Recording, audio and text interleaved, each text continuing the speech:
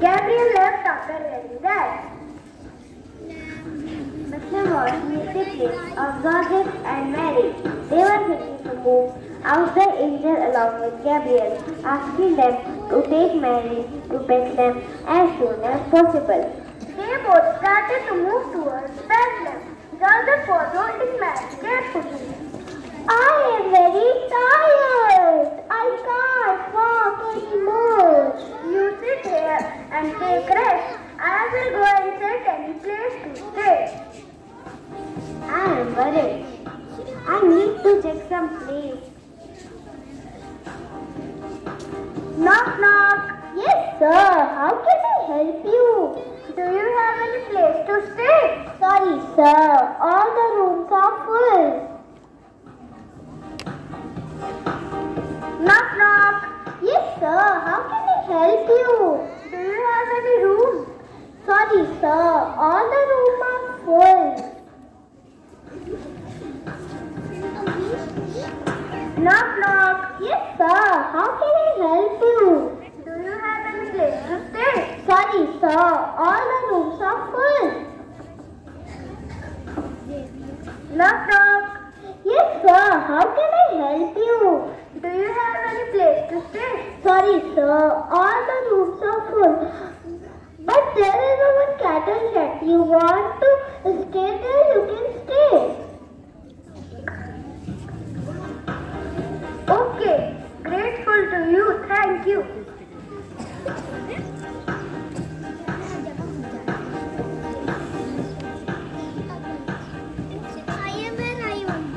Oh dear Mary, there is no place to stay. Sorry. All the rooms are full. But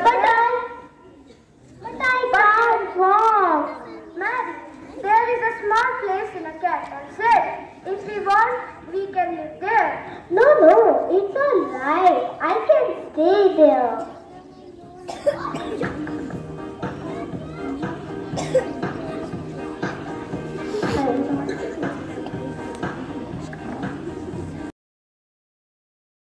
Some shepherds were sitting around the fire.